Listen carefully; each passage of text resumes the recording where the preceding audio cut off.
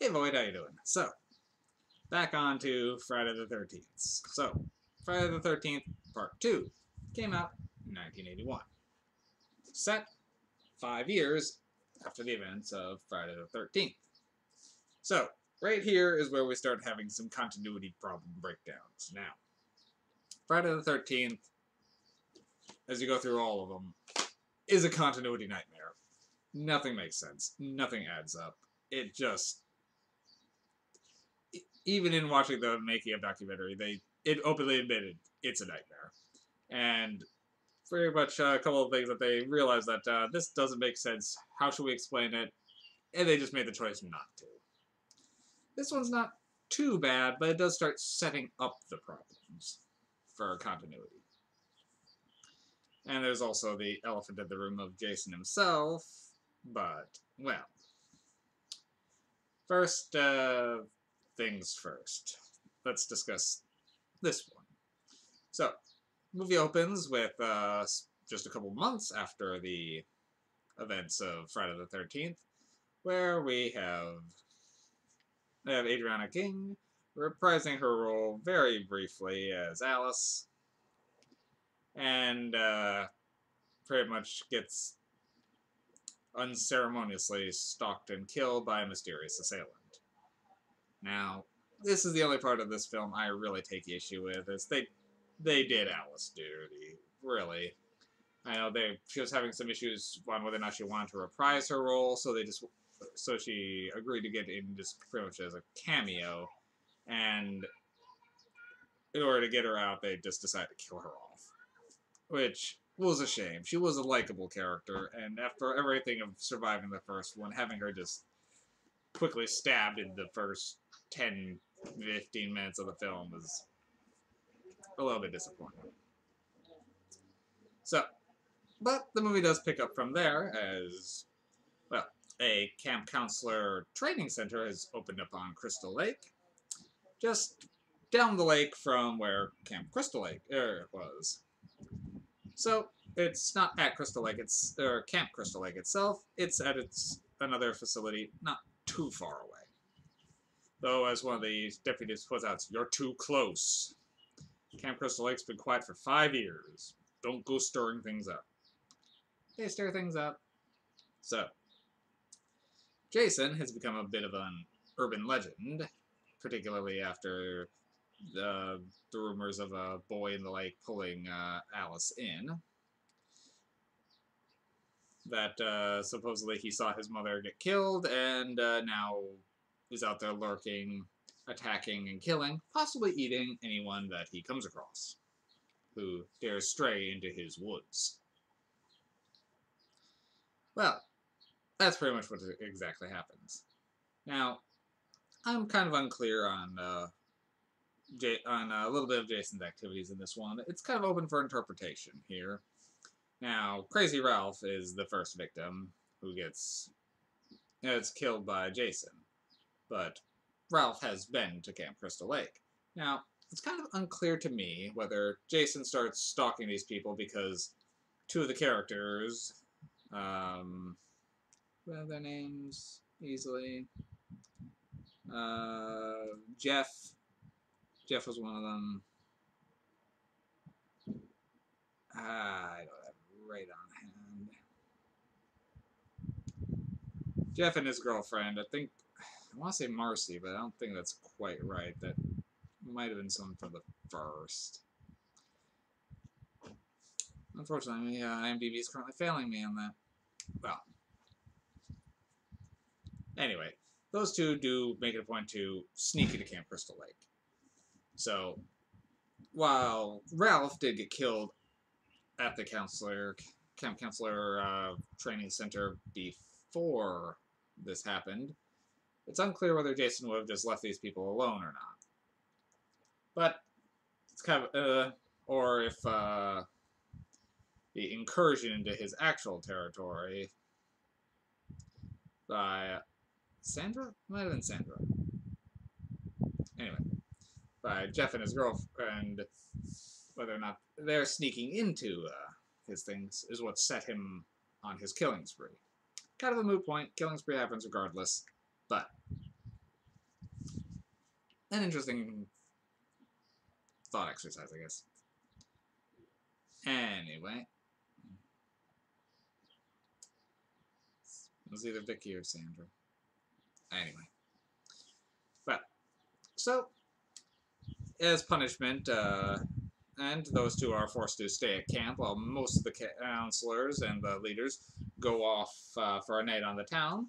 A few other people stay behind to volunteer to just hang out. And these are the people that begin getting stalked. Eventually, Ginny and Paul, the people who are running the camp essentially, come on back and discover, well, no one's there. There's blood everywhere. And things have gone awry. And then they end up with the final showdown with Jason, including Ginny, played by Amy Steele, becoming this one's final girl, as she actually takes the point of using her child psychology training to essentially try to psychoanalyze Jason and eventually impersonate his mother in order to try to talk him down. Well, there's a lot going on in this movie. The kills get a bit more creative, though there's a few that are a little off-screen, particularly with Terry. But the movie is still enjoyable. It does have a few more criticisms than I would give the first one. Mostly Jason running around with a pillowcase on his head. It's an interesting look. It's not a bad one, but it's a little too Town That Dreaded Sundown for me. If that movie didn't already have done something like that, I think it wouldn't bother me as much. And then when you do finally see Jason unmasked, I think this is one of my least favorite Jasons. There's two of them that really didn't work for me, and this is one of them. He's a little too Grizzly Adams. I mean, one half of his face looks fine, but for a Jason look. The other half is just too much beard and way too long a hair. It's just...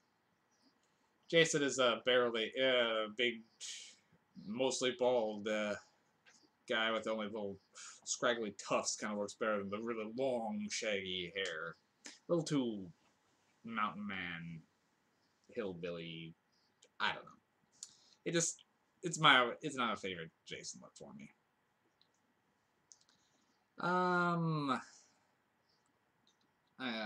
What was then?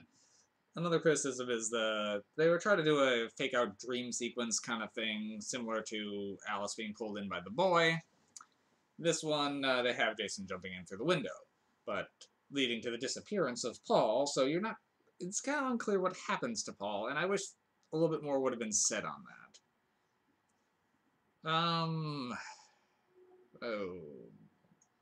I know I had some other little nitpicks here. The time frame. Let's get back into that. Now, Jason growing up to becoming the killer, I'm fine with. His mother thinking he drowned, though, how does this exactly happen? Like, he supposedly drowns in the lake.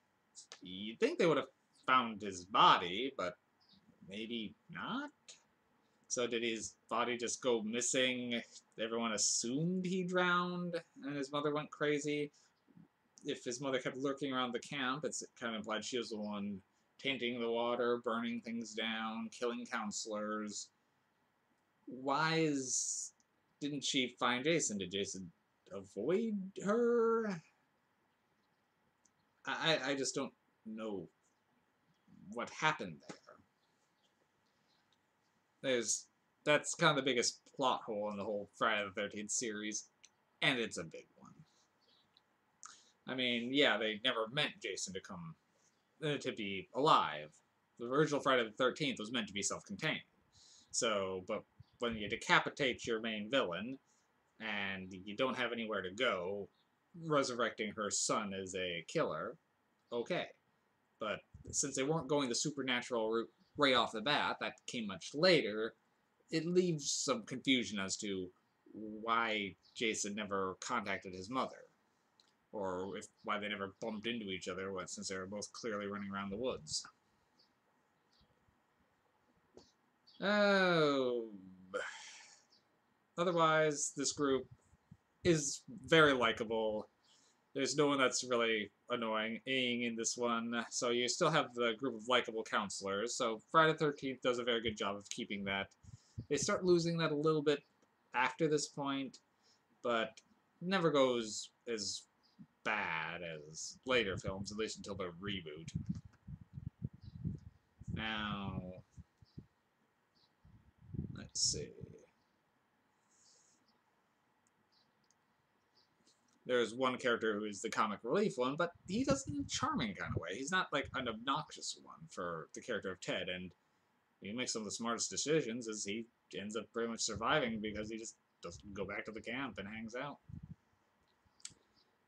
This movie's two main sins, though, are as one, killing Alice early on just felt like a middle finger to the audience, and killing Crazy Ralph. I love Crazy Ralph. I would have loved him to stick around and give us some more of his gospel throughout it. It's a shame that they felt the need to get rid of him that quick. Well, I'll keep talking about the continuity as things come up, because I don't... With how disjointed it is kind of hard to put together, so for right now, as things currently stand, Friday the 13th happened about or around 1980.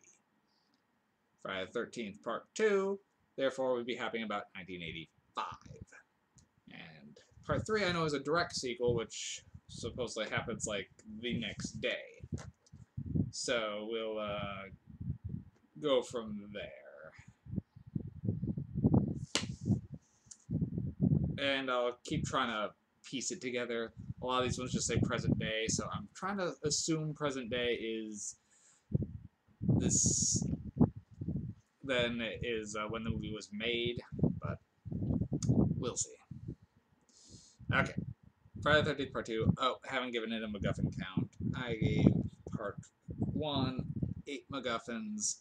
This one, just because there are some flaws that I don't like, it's still really enjoyable. I'm gonna knock it down to 6 MacGuffins just because the flaws are still very prevalent, and opening on a bad note with Alice does kind of take a little bit away from me on this one. So, Part 3, we'll see where that fits in, but yeah, 6 MacGuffins for Part 2.